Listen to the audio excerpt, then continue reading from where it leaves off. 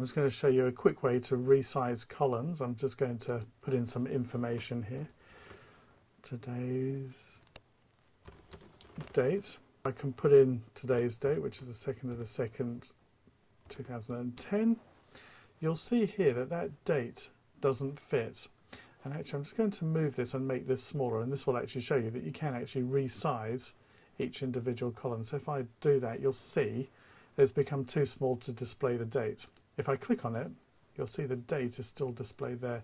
So if you see these hashes here, it's basically a number or a date that can't fit in there. And you may not know how big to make it. You can click and drag and you could make it too big or too small. But if you move to between those two columns there, so you've got the mouse there like that, if you double click, it will do what's known as an auto fit.